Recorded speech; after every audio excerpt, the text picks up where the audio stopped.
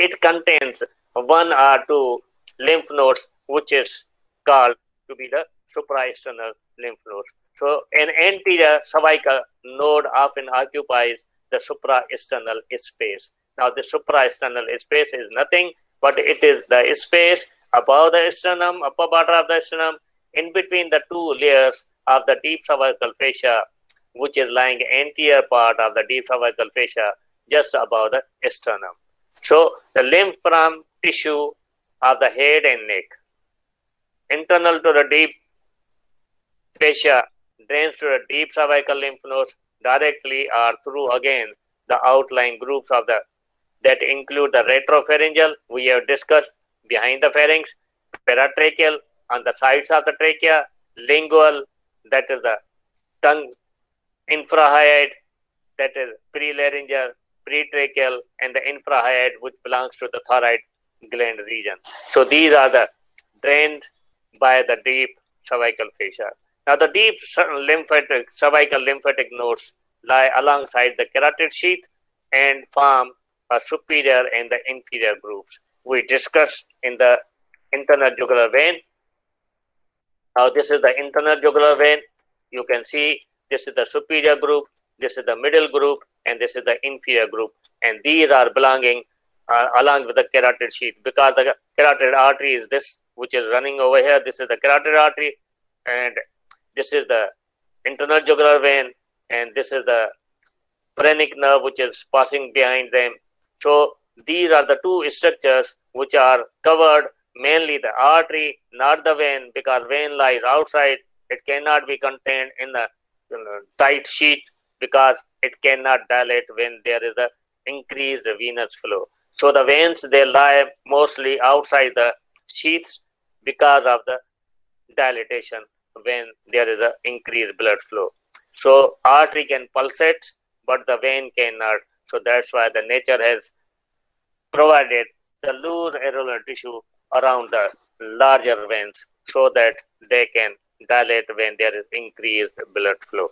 So the carotid sheath does not completely or very firmly covers the internal jugular vein.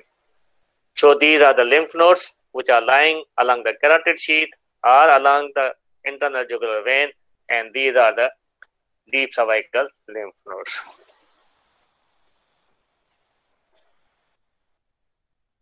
Now we are coming to the deep cervical lymph nodes, which is the superior. So the superior deep cervical lymph nodes adjoin the upper part of the internal jugular vein. We discussed the most are deep to the sternocleidomastoid.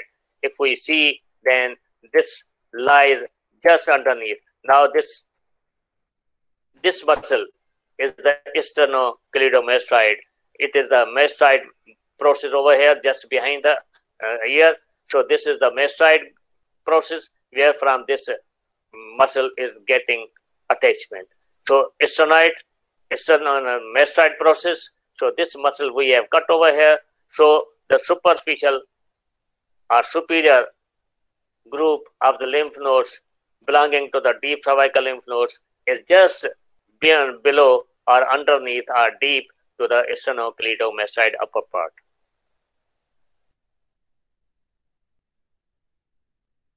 So most are deep to the sternocleidomastoid, but a few extend beyond it.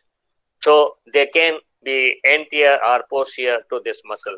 One subgroup consisting of the one large and the several smaller lymph nodes in a triangular region bounded by posteriorly the belly of the digastric and facial and internal jugular veins, known as the jugulo-digastric group.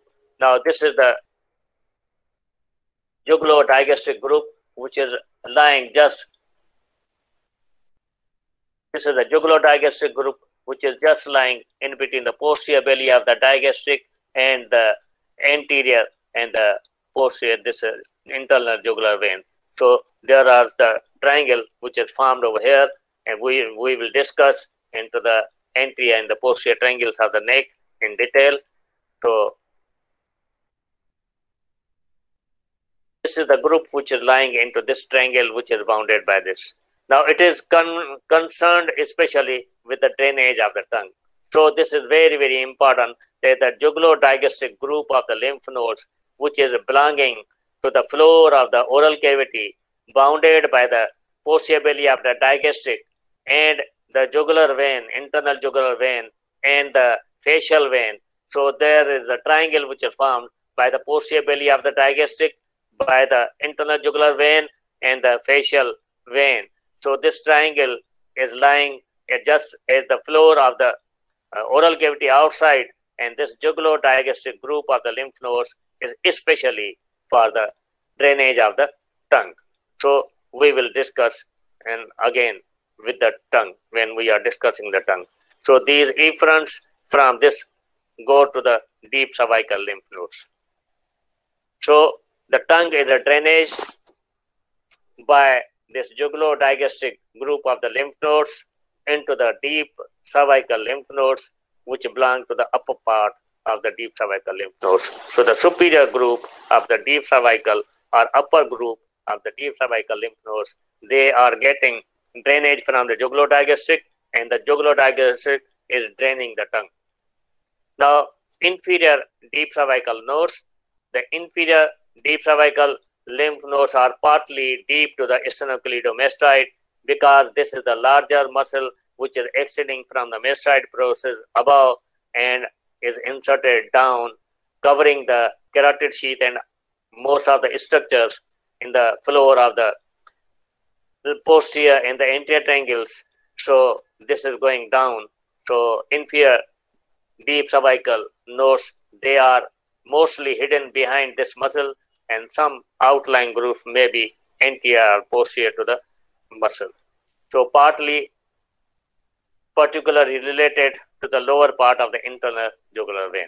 Some are closely related to the brachial plexus and subclavian vessels. Now the subclavian vessels and the brachial plexus, that is for the upper limb on the right as well as on the left side. So when these veins they are going out, leaving the low root of the neck, so certain groups are lying with this subclavian vein. So these groups are also the inferior deep cervical lymph nodes, which belong to the subclavian group also.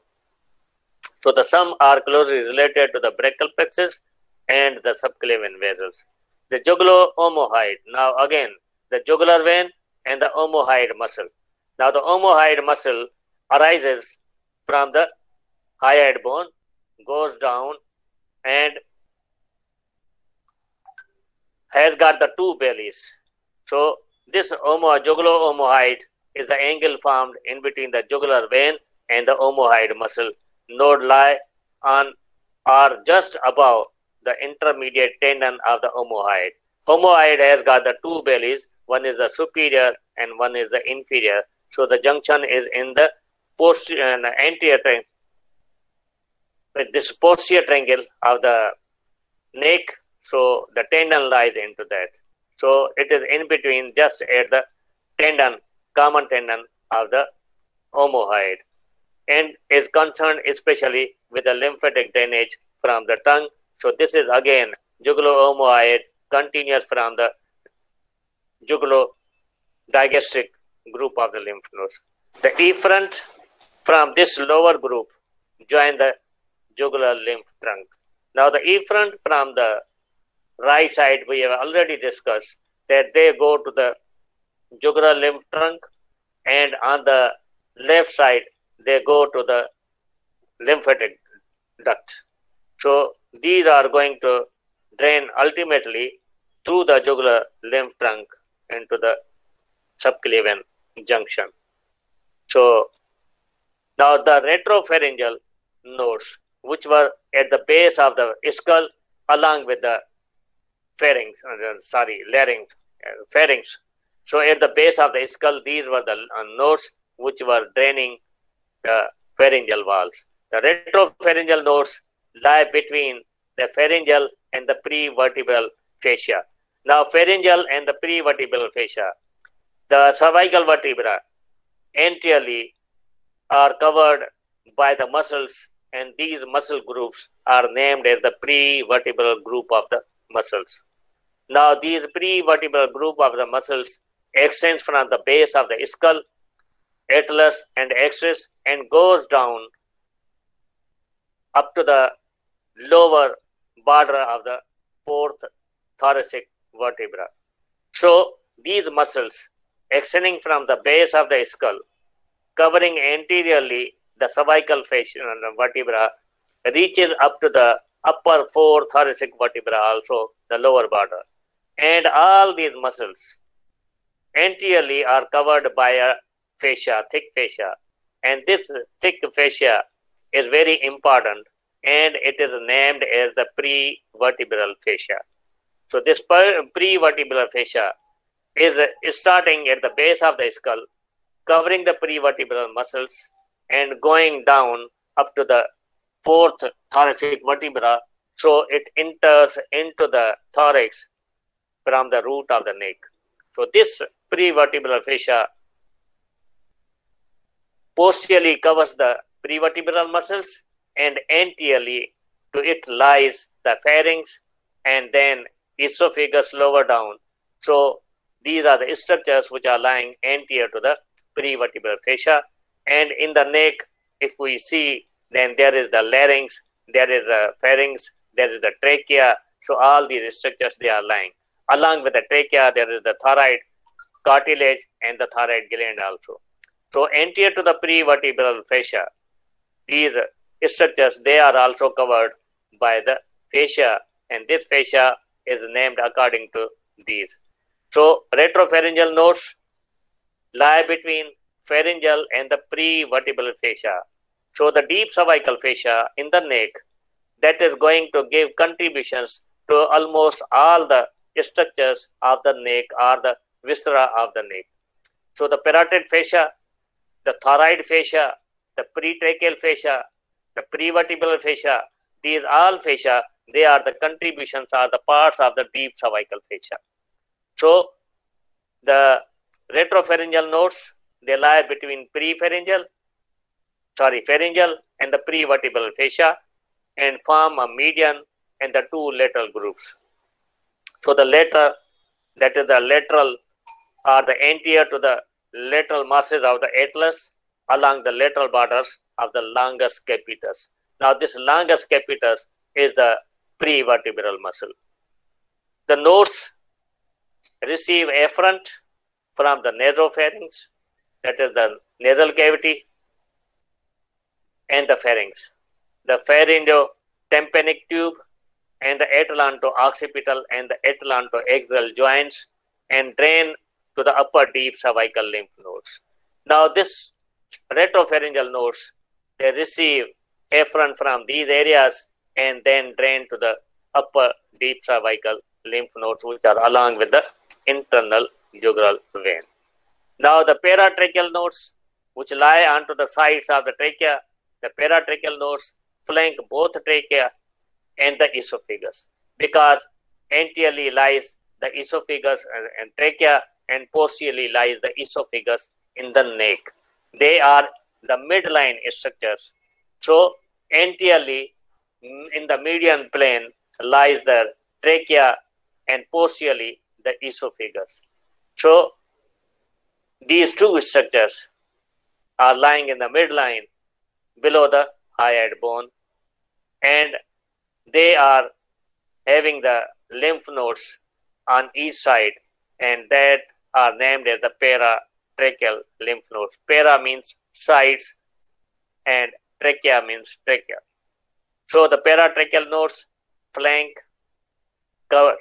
means they are handling on the both sides the trachea and the esophagus along the recurrent laryngeal nerve. Now this recurrent laryngeal nerve goes towards the larynx from below upwards. So this is the nerve or branch of the vagus nerve which goes down and then comes up. That's why its name is recurrent, means again against the current. So it comes back. So it takes a U-turn from below up to supply the larynx.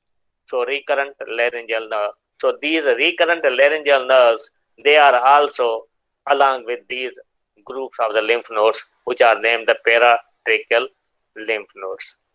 So the efferent pass to the corresponding deep cervical lymph nodes. Corresponding means right onto the right side and left on the left side. So the right paratracheal lymph nodes, they drain onto the right deep cervical lymph nodes, and the left paratracheal lymph nodes, they drain to the left deep cervical lymph nodes. Now the infrahyoid and the prelaryngeal and the pretracheal lymph nodes. Pre means anterior, infra means below. So below the hyoid bone, all the groups, they are named as the infrahyoid, and prelaryngeal means anterior to the larynx, and pretracheal means anterior to the trachea. So the cricoid cartilage, which is deep to the thyroid cartilage, is the landmark where the trachea starts, and the laryngeal muscles, they are lying, or laryngeal apparatus that is lying. So the lymph nodes which are lying below the hyoid bone are named as the infrahyoid, anterior to the larynx are the prelaryngeal, anterior to the trachea are the pretracheal. So these are the lymph nodes which are named accordingly. The infrahyoid, prelaryngeal, and the pretracheal lymph nodes lie beneath the deep cervical fascia. So the deep cervical fascia of the neck that covers the neck region, and these lymph nodes, they lie along with that. They drain efferent from the anterior cervical nodes, and their efferent join the deep cervical nodes. So all these lymph nodes, that is the infrahyoid, prelaryngeal, and the pretracheal lymph nodes. Now, all these which are belonging to this region, that is the infrahyoid, just below the hyoid bone, infrahyoid, and prelaryngeal, and the pretracheal. So this is the trachea, this is the laryngeal region. So all these groups, they are anterior cervical groups, and these anterior cervical groups, they are lying covered by the deep cervical fascia. Just beneath them, they are going to drain into the deep cervical lymph nodes posteriorly, which is the internal jugular vein, and then they drain into. So all these lymph nodes, they are draining into that.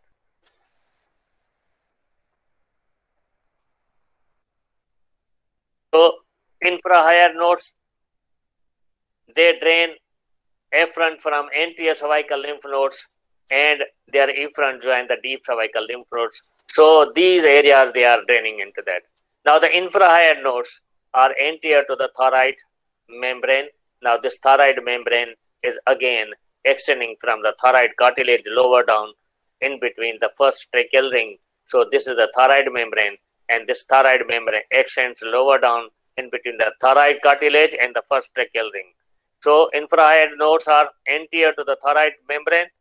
Prelaryngeal nodes lie on the cricovocal membrane, and the pretracheal nodes lie anterior to the trachea near the inferior thyroid veins. So these are the locations of these three groups of the lymph nodes, that is the infrahyoid, prelaryngeal, and the pretracheal lymph nodes. So these are lying into with these membranes, three membranes, and these three membranes are very important: the thyroid membrane, the cricovocal membrane, and the pretracheal membrane. So this is the how they are present. Now the lingual nodes, which belong to the tongue, the lingual nodes are small and inconstant and are situated on the external surface of the hyoglossus. Now this hyoglossus is the muscle of the tongue which starts from the hyoid bone and is inserted into the tongue mass. So glossus means tongue, hyo means hyoid bone. So it is the muscle which extends in between the tongue and the hyoid bone. So the hyoglossus. So the lingual nodes, they lie along the external surface of the hyoglossus muscle and also between the genioglossi. Now genioglossi, we discussed in the mandible, there are the genuine tubercles, and there were 4 genuine tubercles, 2 superior and the 2 inferior. From the superior, the genioglossus, they arise, and this genioglossi is the muscle of the tongue again, which extends in between the marge of the tongue and the genuine tubercles, which are the superior genuine tubercles. So this muscle is extending over there. So this is very important that the hyoglossus muscle and the genioglossus muscle. So these lymph nodes, which are the lingual lymph nodes, extend in between them. So they are situated over there.